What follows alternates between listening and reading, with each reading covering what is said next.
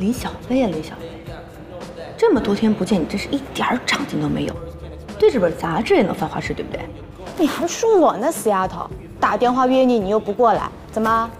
今天有空了？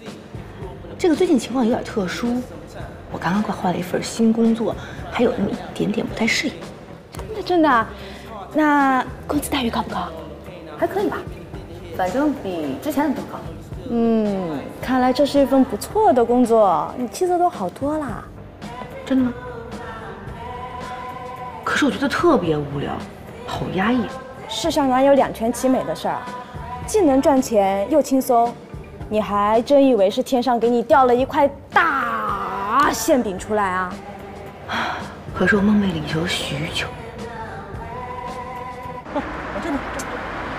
哎，死了，都怪你啊！怪我，怪我。蒙丽，哎，干什么呢？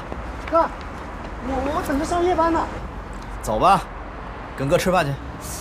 不行啊，一会儿老板扣我工资了。工时费我出，上车吧。行。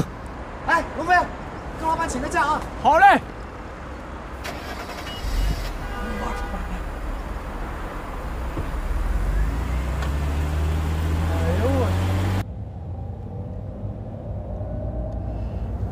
这眼睛，哎，哎哥，你小心点，小心！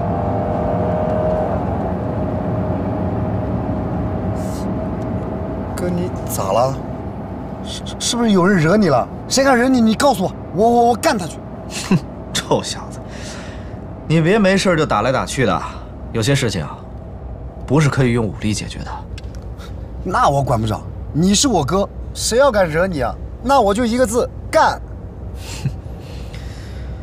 有时候我还真挺羡慕你的，可以什么事都不用想。其实吧，我也不是说没有烦心事儿，只不过有些事儿啊，你越想越烦，倒不如不去想，对不对？我不是烦，我是觉得这生活太没意思了。现在我所做的事儿，都不是我想要做的。不是吧，哥？你知道有多少人羡慕你吗？啊，又有事业，老婆又漂亮，这要换我啊，早乐都乐死了。你不懂，这事业呢，是我爷爷那时候创下的，奶奶又很厉害，所以集团的元老们对我奶奶都很忠心，用不着我操心。至于老婆嘛，也是我为我奶奶娶的。在结婚之前，我们俩根本就不认识，更别说什么感情了。我觉得吧，这个还是正常的。感情嘛，慢慢相处就有了嘛。我爸我妈还不是，结婚之前谁认识谁呀？真的？真的。那他们现在怎么样？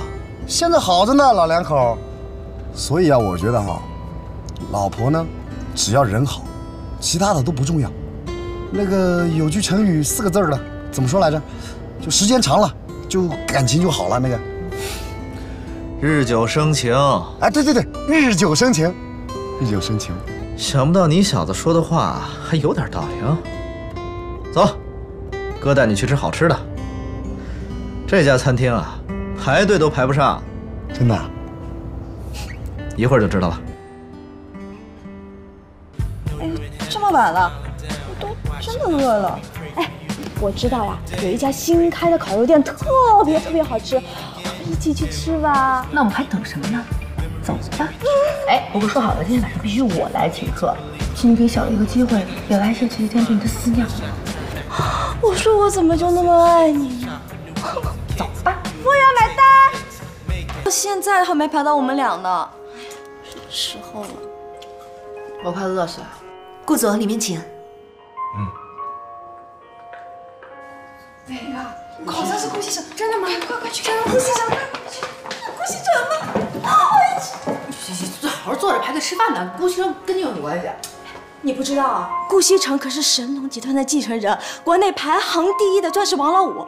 不过他这人很有个性，几乎不接受媒体采访，我都没见过他本人长啥样呢。哎，据说他结婚了，可能这次老婆也来，你让我看一下。哎呀，小薇，你现在怎么这么八卦呢？不是我八卦，这位少爷一结婚，得有多少女人为他心碎呀？哎，我已经饿得不行了，我要出去吃饭了。别换，都快到我们了。哎呦，我要死了！不行，都快到我们了，别走。我回来了。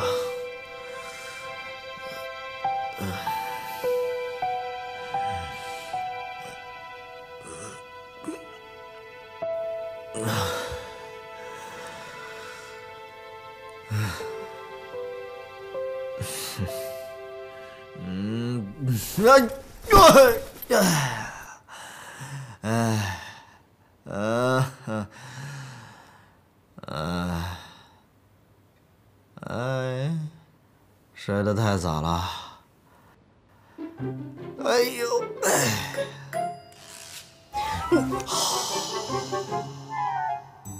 顾先生，你要干什么？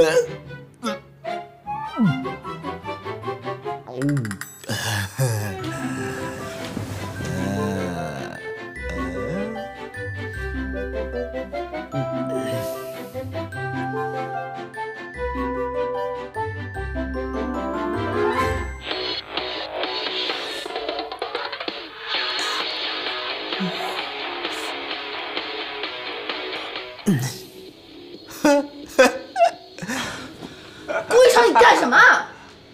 什么我干什么？这是我家呀，我想干什么就干什么，你管着吗？有时候想想，我觉得你真可怜。是吗？说说看。除了钱之外，你一无所有，每天只能和一群狐朋狗友出去花天酒地。那你呢？你嫁到我们家不也是为了钱吗？你别在我面前装清纯，绿茶婊。顾医生，你说什么？绿茶婊？